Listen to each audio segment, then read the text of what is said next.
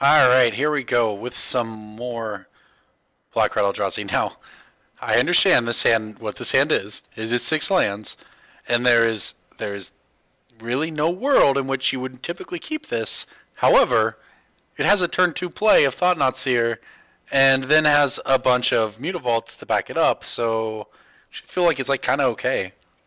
Now, obviously, if we were to get Thoughtseize there, like, you know, our hopes and dreams would all die, but that's not what happened. So let's just play a turn 2 Thought-Knot Seer.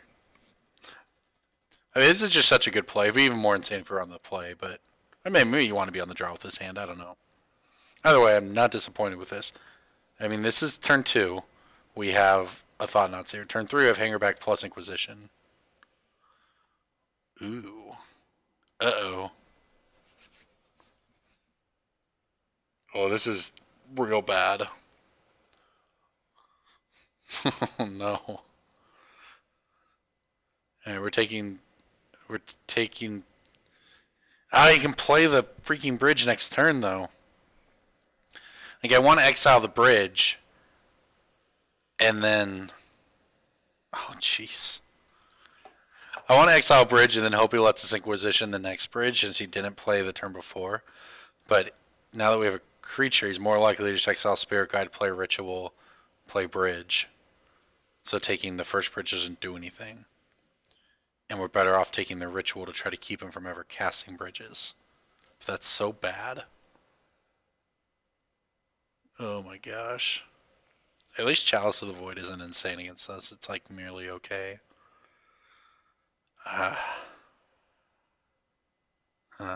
We have Kolaghan's Command. We're going to get Blood Moon to 2, the Magus of the Moon. Everything's bad. I'm taking the bridge.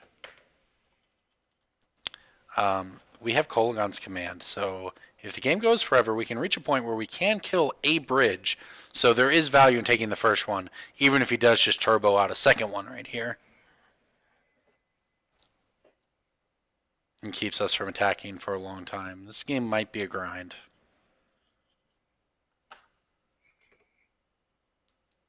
Looks like he's going for it. Yep, there goes the Spirit Guide, there's the Ritual, here comes the bridge. Good news is we're not getting Blood Mooned here. Actually, he's going to have 4 cards in his hand too, we even get an attack in. This is not going to be unwinnable. He's actually, I guess, probably debating right here if he wants the Magus of the Moon or the... Yep.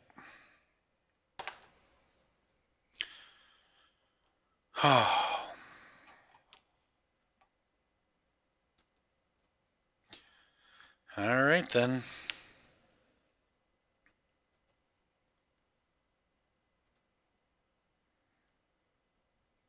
And this is going to be a grind. He blew his load on a Magus of the Moon instead of a Ensnaring Bridge. Which is theoretically going to be okay. Our hand is decent against it.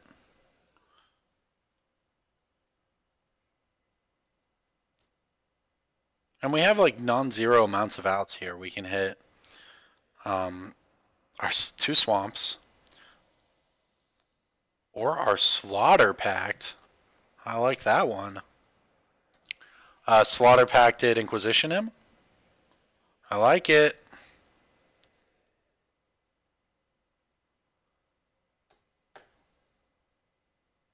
Yeah, I think we Slaughter Pacted Inquisition, take the bridge.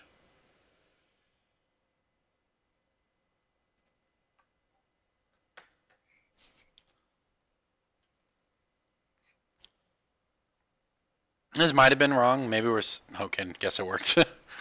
I was going to say, like, the plus side of this play is we get a Slaughter Pact it, then Inquisition him, and take the other bridge so we can get through the bridge. The downside is if we Slaughter Pact that, and then he, through some combination of cards in his hand, just plays another Blood Moon effect, and then we can't pay for our pact and lose. Luckily, that did not happen. That was a weird... Oh, we were going to get there anyways. And then we're going to Strangler that. Okay, that wasn't so bad. Shatterstorm, Ratchet Bomb. Magma Spray, probably for the Magus of the Moon. Brutality. Thoughtseize seems good. Kalitas, super unnecessary. Dreadbore. I guess we'll keep the... Actually, yeah, I guess we'll keep the Dreadbores probably over the Terminates, to be honest. Because we can Dreadbore, you know, Koth or Chandra or whatever he plays here. Strangler only hits Magus of the Moon. And if he has Magus of the Moon, then we're probably, like, you know, what good Strangler, because we probably can't cast it. And if we can cast it, then we don't care about Magus anyways. We'll go to the second one here.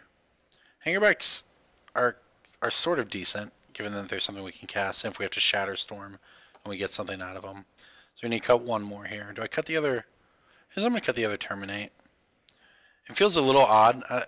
We'll keep one Strangler, I guess, because it at least beats. We sort of, there's several different ways we could have gone with the sideboarding here, but I don't think we need all that creature removal because we have a lot of ways to deal with Magus of the Moon, or we can just beat Magus of the Moon. This hand seems pretty solid. Thoughtseize into Brutality.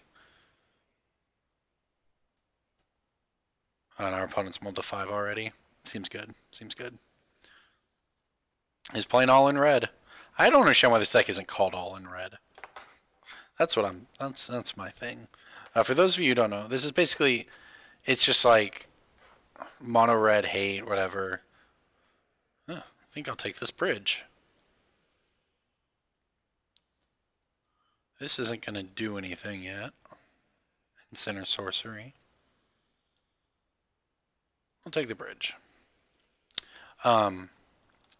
It's called like free win red. Basically, the idea is you get free wins with the bridge or Blood Moon or whatever, and that's a fine name, I guess. But back in the day, old extended, there was all in red where it would play basically all the rituals. This is when Seething Song and Rite of Flame were legal. So the dream was to go like turn one, Seething Song, or turn one Rite of Flame ritual, Seething Song, have 5 mana, cast Deus of Calamity, which is a 6/6 for 5 red or green hybrid. That one deals combat damage, at least 6 combat damage to a player, destroy one of their lands. So the idea is if you just play that on turn 1 and they don't have Path to Exile, they never get to have lands. Or you could hit, like, if you had another ritual, you could have 6 mana, hit Chandra of Flame, I believe is... Yeah, Chandra Ablaze, the 6 mana one. And then it does this like wheel thing where each player discards a card hand and draws 4 cards.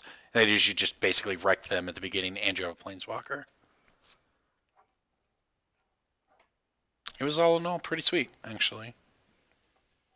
Alright, so we'll get our Mutavault in there. I guess I'm just going to play the Relic. He didn't show us, like, he has nothing to hit with Brutality. I'd rather save Brutality to maybe kill something later. I don't really know.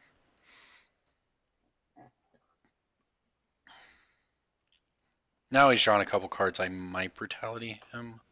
Oh, he's going to play his Planeswalker. Excuse me. And that is why we play the Mutavault, so we can get in at the Planeswalker.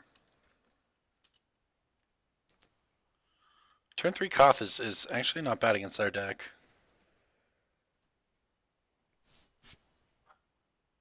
Too bad this is lose life. We can't use it to finish off the Koth here. Well, we're definitely taking damage from this thing.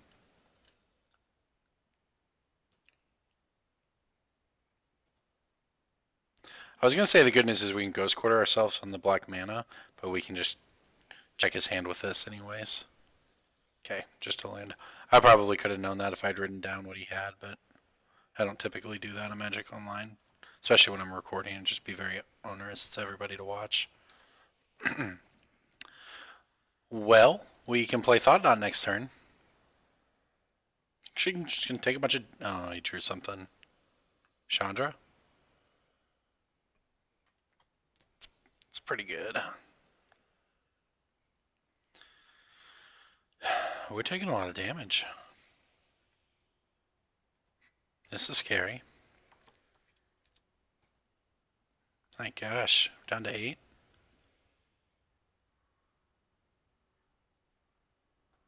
Now we find it. So I thought not. We make him minus to kill it. This is bad. I don't think we get anywhere by... The other line is to, like, brutality him. Just to gain life. And then send a Mutavault in there, and we look at killing Koth next turn. And then just getting wrecked by Chandra. Chandra's a great draw for him. If he didn't draw that, I think we would have been fine, but... Alright, here's the line.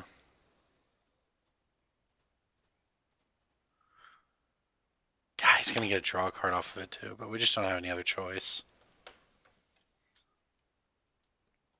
This is so bad. Turn 3 Koth into turn 4 Chandra on the play against our deck's very good. I mean, we had to take the bridge though. And he rips Blood Moon off the top too, huh? Oh.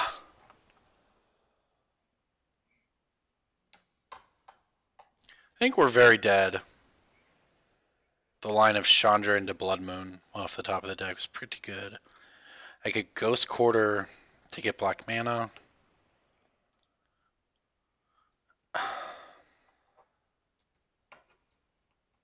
I guess I have to do that. I guess that Crushal Ghost... No, I can't. I guess it's we don't get a draw card this turn, but... We're pretty dead here.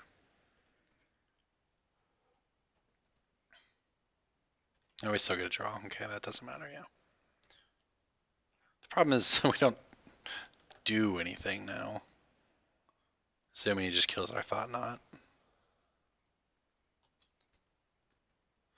Yeah, this is real bad. I guess the good news is he tapped out before he did that, so he might actually be able to pick the card off from his hand.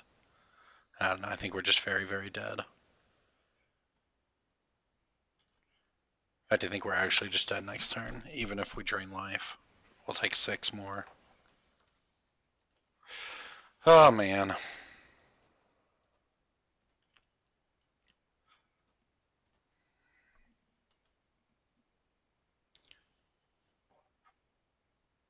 We get to cast one of these cards.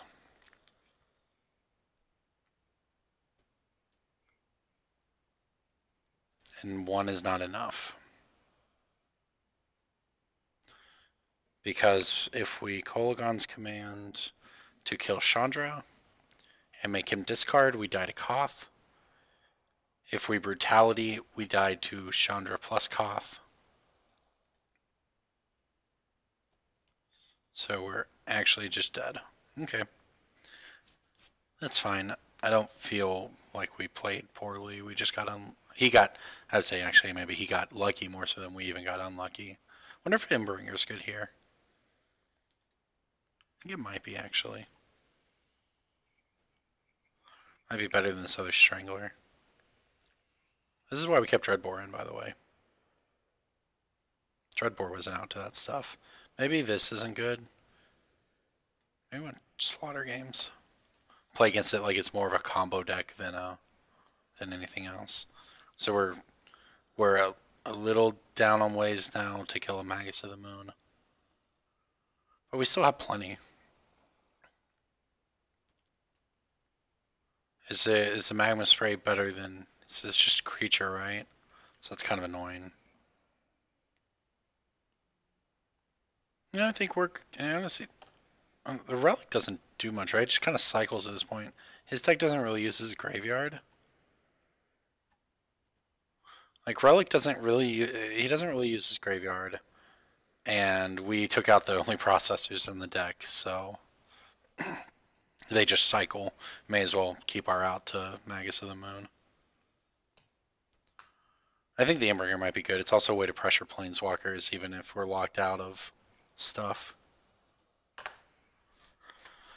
I'm keeping this one.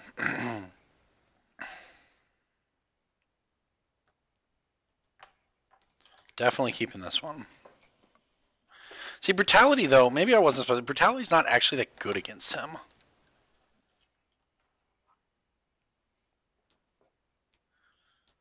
Because it just, like, he doesn't have many instants or sorceries. That said, I'm definitely going to run it out here. We may get a ritual or something. Okay, he's throwing away lands. Oh, what a good draw. What a good draw. I'm going to save it. That's what I'm going to do. And I'm going to brutality him right now. Probably without discarding. Probably just to look at his hand.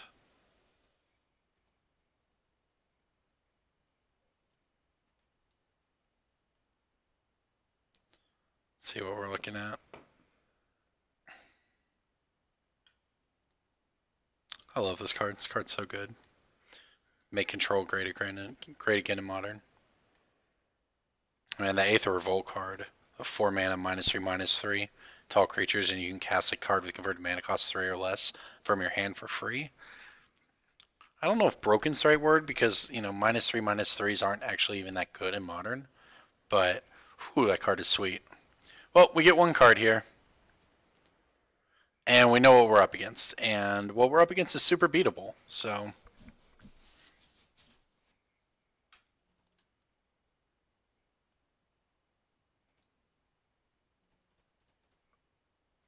Ratchet Bomb, please. We can even Brutality one of the Magus of the Moons down. I mean, he's got all his 8 cards, but they all get wrecked by Ratchet Bomb on 3. And the beauty of this is that, because it's really the bridge that matters, because that's how we have to kill him eventually. So we can answer the Magus of the Moons without resorting to anything.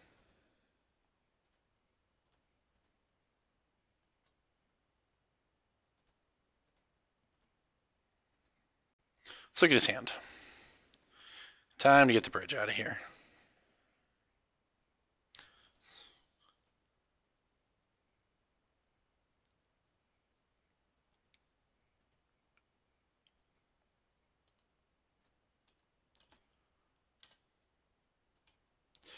Alright, so we show him the swamp now, that's fine.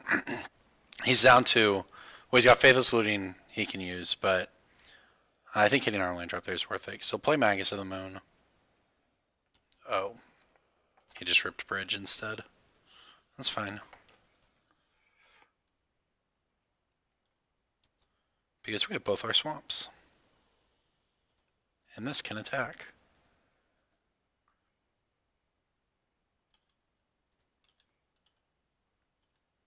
And so he's got a Magus of the Moon we can Brutality to death.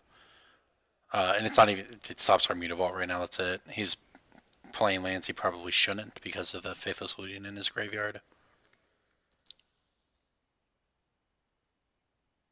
Unless he's super worried about this Mutavault beat down while it can still attack. Alright, hopefully this will be the looting. And then we can try to Collective Brutality him.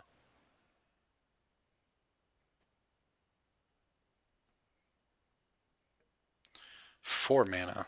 Oh, he found a Planeswalker. It's pretty good too. Plus it for mana, that would be the tech play. Nope. Plus for mana, cast Faithless Looting.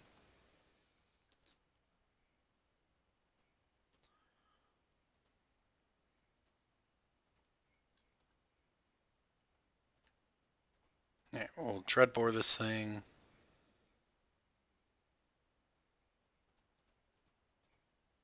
Now what he has done, I mean, he's played a lot of hate cards. And he has this stupid bridge. I mean, we're still fine. Like, he Blood Moons here, we Brutality it. Or Magus of the Moons, we kill it. We just start taking up our Hangerback Walker. Kill him later with Ratchet Bomb.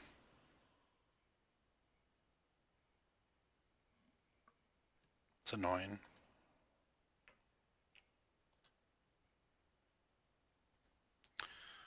So we know he has Magus of the Moon in hand. Doesn't do anything. Playing our Temple doesn't do much either. Gonna keep it. I don't think blowing the... We just gotta settle in for this one. I don't think using the Ratchet Bomb to kill the bridge is good. And then getting in there for 2 with our Mutavault leaves us really open to getting wrecked by another Snaring Bridge. I don't know what I want to draw. Hangerback Walker was actually pretty good.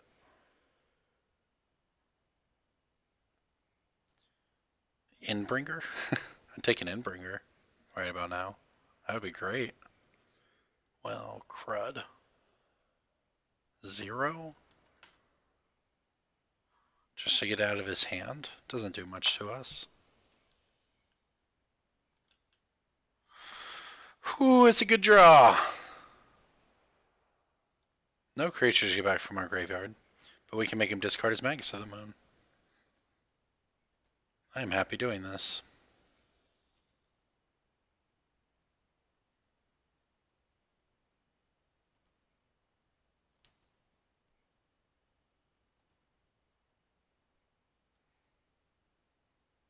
This card's so good.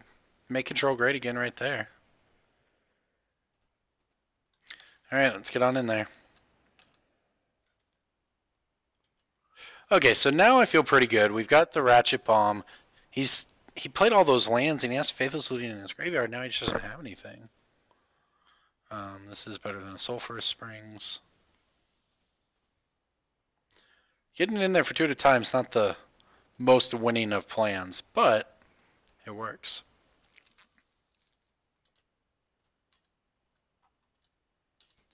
Alright, down to 12. Now he might pull the trigger on a looting if he's got a couple blanks in hand.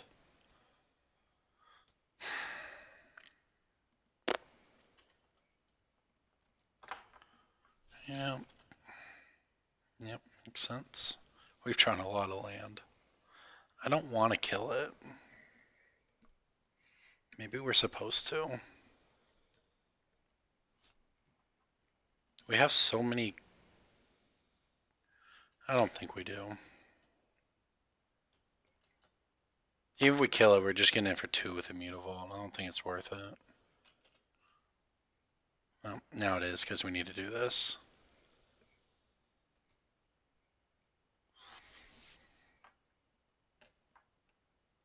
Alright. Let's see what he's got. I bet it's a land. Ooh, it's a ritual.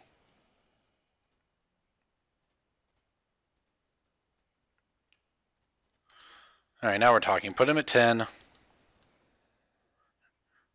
Next attack puts him to 4. Brutality kills him if we can get him to 2. Looting? Magus. Sure. We have in fact been waiting for this.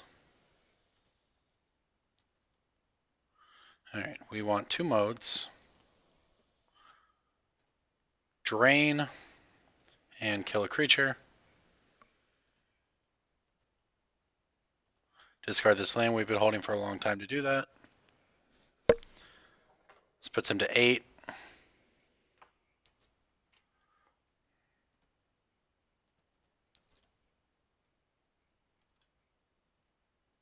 actually don't know if it's worth...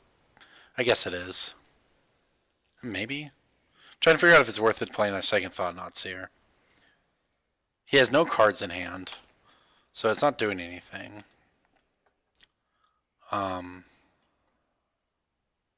And we have lethal with him at 2. Next turn through everything but a Magus of the Moon. If he played Magus of the Moon, it would not be lethal. So the question is there any sort of Wrath he could play that would kill both Thought Knot Seers and punish us for playing it? I don't think so. Blasphemous Act is the only one I can think of. And it would cost 1, 2, 3, 4, 5, 6, 7, 8, and it costs like 13 mana, so it wouldn't even work. I think we just play it. This way he's dead through Magus of the Moon. Although I don't know if that's particularly relevant. Because Magus of the Moon would just buy him a turn anyway. So I think this should do it though. We have fought through it. He definitely stole game 2 from us with a very nice draw. There are a lot of very good hate cards and Planeswalkers that he played.